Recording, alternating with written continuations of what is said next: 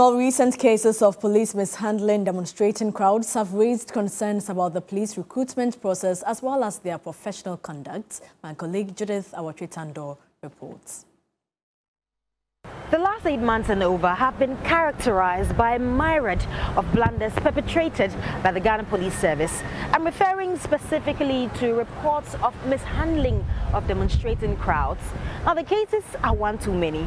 We can recount the Ejura incident, the Nkranta incident, and several others, including that of the recent Islamic Senior High School case on Monday, June 13, which saw about 30 students rush to the hospital as a result. Unfortunately, until this recent incident, Ghanaians are yet to see what definite sanctions have been meted out to serve as deterrents to police who engage in such acts.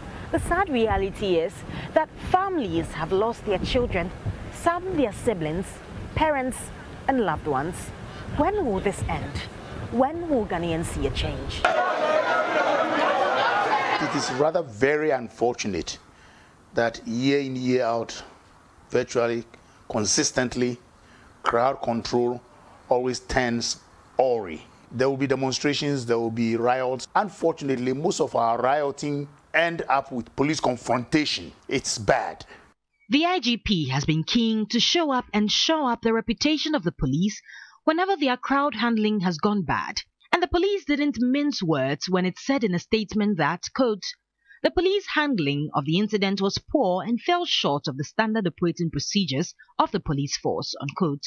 It wasn't the first time they had been faulted for poor crowd control. The committee set up to probe the Ejura case, for instance, proposed that, quote, all crowd, riot or crisis control units be made to wear body cams and all vehicles and mobile gadgets employed must also have cameras, unquote. Nkranta has happened since, and the scenes at the Islamic Senior High School has only added to a growing mistrust of the service. I think the police are not being professional enough nowadays because I believe they've been trained very well to execute their responsibilities. They, in a way, to protect us are rather putting us in a very difficult manner. Police are not patient enough. They are abusing their power. So how exactly can the police be fixed? Recrafting their training methodologies and whatnot is also important. What kind of people are we recruiting into the police service or any other services? What kind of training are we giving them?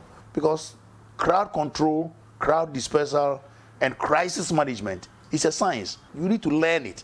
Judith Awatritando, TV3 News, Accra.